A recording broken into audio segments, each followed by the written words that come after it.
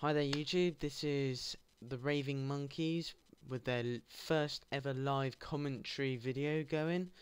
Today we're going to show you how to download ArmA 2 add-ons off of the ArmAholic website.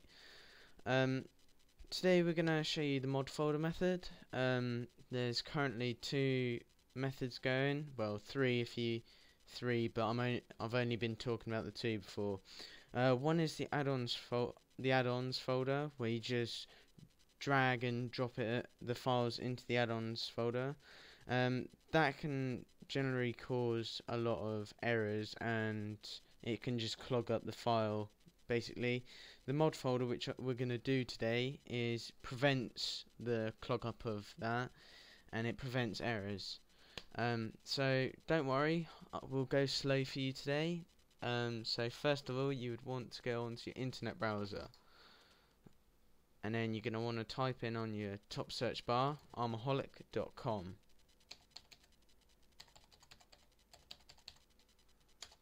There we go. Oh shit, I spelled it wrong.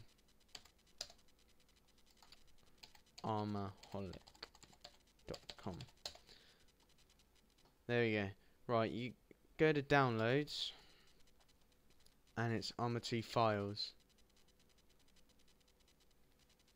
And then if we go to add-ons, units, and then I'm going to find where it is. Right, here we go. I'm gonna download the US Army. Here you'll see like a short description before you click on it. It tells you which version you need. So if it's a higher version, you need to patch your game on a higher version, and then the requirements will say here. So if you click on it, now where it is here, it shows you the pictures of the detail on it. It will give you a description of what the units are sometimes, and like what they've done to improve it and stuff like that. Now at the very bottom, around here where my mouse is, there's sometimes a issues panel or description bit, and that will tell you what's wrong with the unit. So say if the crosshairs on the gun are like blue instead of black, that sort of stuff. So down here is your download links. It's one of these two, both the same. If say that one didn't work, try that one, and vice versa. If they both don't work, then you're fucked. Try and get another unit. So click on that and then save it. What you're going to want to do, you want to go on your documents and make a folder called downloads, and in that folder, ArmA 2 add-ons downloads folder, that's another one you need to make. And then you can keep on creating folders, say of units, but I'm just going to save it in the ArmA 2. There we go. So we'll wait for that to finish downloading, and then yeah, I'll show you the next part. Once that's downloading, if you haven't got 7-zip, WinZip or WinRAR, whatever you have, you can get 7-zip for free, the full version. What you need to do is type in at the top bar. If you just look where I'm writing, it's 7zip.org, and then there's 4 types of download links. It's one of these, and then once you've got that, you know, you can extract the files and everything. So it's pretty good. So now you know that, that's alright. It's probably the most important thing you need to do add-ons. So there we go. Right, so now that's basically finished, you're gonna want to open the folder, and then you're gonna right click it and use your 7-zip, WinZip, WinRAR, whatever you have, to extract the files. And then it will come up with this. You just press OK, and then it will do its own business. Won't take that long. And then you click on it, and then it's in add-ons, and then that's a file we're dealing with. We're going to ignore that today because that, if you click that, it opens the actual game and installs it via the game, which is different to last time. So right, it's that file we're going to be dealing with today. So what we're going to do, you're going to want to go to your computer, like computer on the start menu.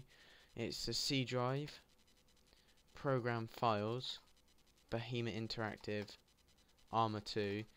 Now once you get to this, you're going to want to make a new file called, I'm going to call it @army09, and then I'm going to double click on that one, and then in that folder you're going to make another one, a new folder called Addons, like so, and then you're going to open that and go back to where you downloaded that file into your downloads document thingy, and then you're gonna copy, and then you're gonna paste in the @army09 add-ons folder, so like so. Continue. Right, now once you've done that, that's what it should look like, and inside it should look like that, and then that.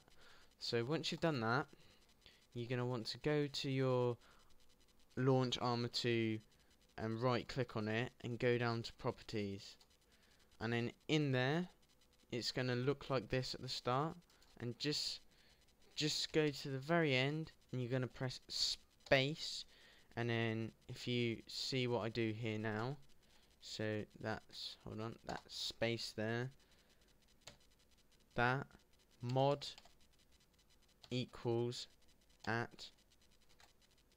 @army09, and then that's the mod folder what you've just put in your C drive, and then you're gonna click OK, and then that's done, and that's finished. And then what you do, you launch your game up, and then it will be under blue 4, and then if you click down on the second little link below that, it will come up with Army09, and that's it. Okay, I hope this has helped you guys. If you like it, or if you got any questions, if you comment on my page, my channel, or send me a personal message, and I'll gladly like to help. Okay, please rate, subscribe, like, whatever, and it'll be very much appreciated. Thank you, and stay tuned for more of the Raving Monkeys videos coming soon. Cheers guys, bye.